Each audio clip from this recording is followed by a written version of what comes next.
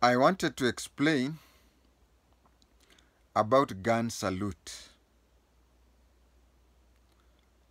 General Ogola is going to receive a 19 gun salute. We have heard of 21 gun salute. We have heard of 19 and so on and so forth. Now the question is, why 19? Why 21? Why gun salute? I want to explain it to a person, a lay person, a person with no military background, to explain it. First of all, let us start with the word salute. Salute is greeting. Salute is greeting. The simplest salute ever known is kusalimiana. Kusalimiana, greeting each other. That is salutation. You'll find when you are giving a speech in public, you mention people. You start with the highest person, going that way, up to the end, and then you say, ladies and gentlemen, boys and girls. That is salutation. By extending your hand to somebody, you are saluting that person. But then, there are occasions when you cannot you cannot greet everybody. So you just say, you start with the highest person, the president, the cabinet minister, whatever, you come. Then you finish off by saying, ladies and gentlemen, boys and girls. That is considered that you have saluted them or you have greeted them. Why did the human race find greetings to be very important? You'll find that apart from cases of people who are left-handed, most of our things we do with our right hand. Most of the things we do it with the right hand. You beat somebody with the right hand. You write a letter with the right hand. You do everything. The left hand is only there to assist or do minor. The left hand is the subsidiary hand, and the right hand is the principal hand. That is what we assume. Now you find that when you greet somebody, either verbally or even by hand, especially by hand, it shows that you are extending, you are showing that person that you don't intend any ill motive to the person, and you even show that the hand that is supposed to hit that person or anything, you're extending it, and the person is holding it, so you cannot go and maybe hit the person. That is the basic salutation is verbal. Blah, blah, blah, blah. Ladies and gentlemen, boys and girls. That is the basic salutation. The second salutation is that one of extending the hand. And even when you extend by hand, there is something else that you do if you respect that person beyond a normal person.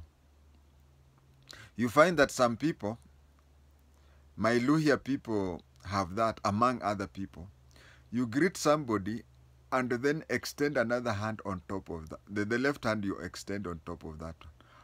Or you greet the person and then the left hand is held at your elbow. That is to show the person more respect than just a normal greeting. If you are from Sudan, you greet that person. After greeting the person, you hold that person's chest. You hold that person's heart to show that you love that person, you respect that person. When you have a weapon, a rungu, a club that is, or anything, and you're saluting somebody, you take that, if, you know when you have it on your right hand, it shows that you can harm that person or anything. So you take your weapon, which is a club or anything, you place it on your left hand, and the right hand you greet that person. Now when it comes to guns, you see, a club or a rungu is a weapon just like a gun. But you see, if you have a club, you hold it on the left. You know, holding the club on the left is you're showing the other person that you cannot harm that person. And then you greet their hand. And if you have a sword, that is why you see a person with a sword kissing the sword, and you see, you kiss the sword. Kissing is a sign of love. And then you move the sword away from that person. You place it down. Although militarily they say you don't look at the sword, but you see, you placing it down there, showing that you're moving it away. You have kissed the sword and you have placed it. So you are showing the person that the sword cannot be used against that person. The gun, the next weapon I think is the gun. There are several guns. Small arms, which are pistols and revolvers. Then from pistols, we have small rifles such as SMG, submachine gun. Then we have rifles. Then from rifles, we go all the way to cannons which throw bombs. What happens is this: when you're saluting using a pistol, of course you place it in a pistol holster. That one salute normally. If you have a gun, let's say a submachine gun, you hold the submachine gun with your left hand and salute using the right hand. Now the gun being held by left hand shows that you cannot use it against the person you're doing. And then you salute, showing that you have respect for that person. I want to say that when you're saluting somebody, it is a form of a greeting. Now from submachine gun, we go to rifles. Rifles have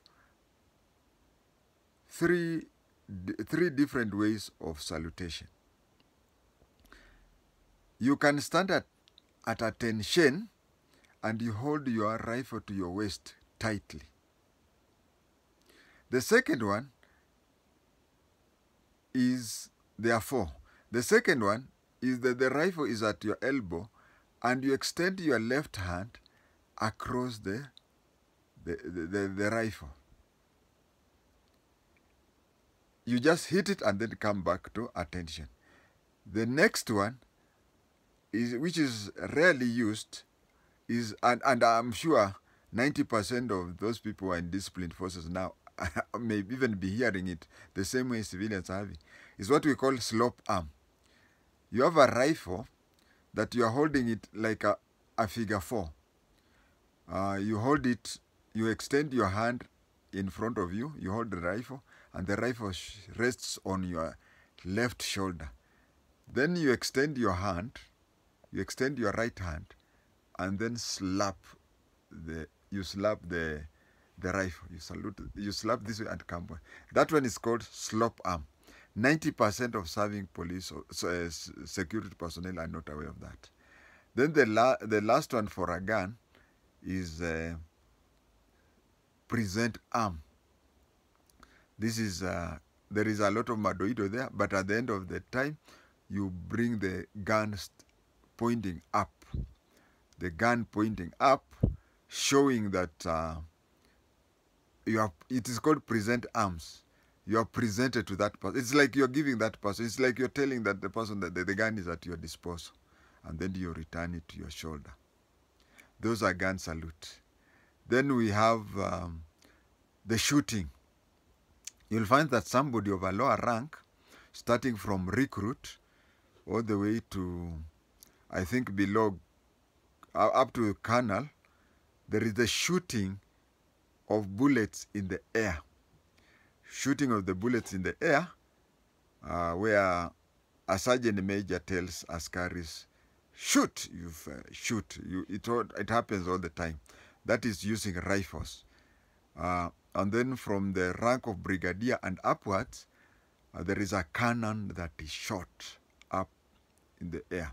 Now, since General Ogola was far above the brigade, he was a general, but the highest general below field marshal, he will get a cannon. 19 cannons will be shot. Why 19? You see, countries have democracies. Countries have democracies such that instead of a king, we have a president. And instead of a prince or princess, we have ministers and generals. Long ago, when they were referring to the male member, male. You see, those are before we had what we have, the female equation, whatever. Before that, men used to be taken to be more important than women, such that anything happened to the king or prince or such a thing, they used to get 21 gun salute. And then 2, anything happening to a queen and princess and whatever, they were given 19. It was said that 19 is an odd number. They are not given any, they are not given even number. So the king was given 21 gun salute, and the king and prince and the queen and princess were given 19 to show that by then women used to be considered less than men. That is why the women would be given 19. That was during major celebrations, birthday, funeral, weddings, and even the day the person is born. Now, we have, if we follow what it used to happen then, is that if the king, King Charles, or even the princess, if they are having kids, people wait near the maternity. They wait near the maternity, and then it is those gun salutes. It is those gun salute that will declare if the king or the prince has given birth to a boy or a girl. So if it is a boy, the boy would be given 21 gun salute. And if it is a girl, it would be given 19 gun salute. But then when democracies came, and democracies came in different forms. Countries like Kenya and whatever, we don't have a monarch. So the president is treated as a king, and the president gets 21 gun salute. Even a visiting head of state or visiting head of government is given 21 gun salute, because in a way or so, that person is a king. Now, the second level after king is 19 gun salute. So you find that a visiting deputy head of state or the deputy whatever, such second level of government, if that person visits and goes to State House, he is given 19 gun salute. So towards the commander-in-chief is considered the king, and a general. I'm not just talking of Ogola, but I'm even talking of a brigadier and above. They are given 19 gun salute. And it goes on that way and that way. A serving recruit is given the rifle salute. It is now they use blanks because why waste live bullets on a ceremony? It so happens also that Ogola has died in office, but all the CGS, we used to have a CDF, then we had CGS, then it was reverted to CDF. You'll find that apart from Ndolo and Mulinge, all others are alive. So when they die, because of course they'll die. Of course Mahamud will die. Of course Tonje will die. Of course all of them up to Kianga and Kiboshi, they will die one day. When they die, number one board, which is NSAC, will sit down and determine. Of course, when you start for all of them. I don't think that any retired general, when he dies, he will be denied that. No, I think all of them will get 19-gun salute. Now you know. Any other comment? And if you have any other question you can ask, then I can, not only me, but we have even subscribers who know more than what I know. We can always share that and know and find out more about the gun salute. Thank you.